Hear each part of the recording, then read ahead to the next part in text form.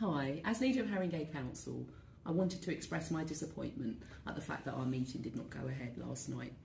We really wanted to be there, listening to your deputations and petitions and taking on board the views from our communities. Unfortunately, due to a small and very loud group of protesters who pushed their way into the building last night, we had to abandon the meeting. The safety of our councillors and our council officers are the most important thing.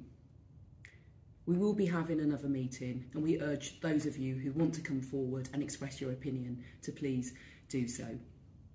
And in the meantime, there are other ways that you can feed back your views on the low traffic neighbourhoods, and we look forward to further dialogue and really listening and getting this right together with you.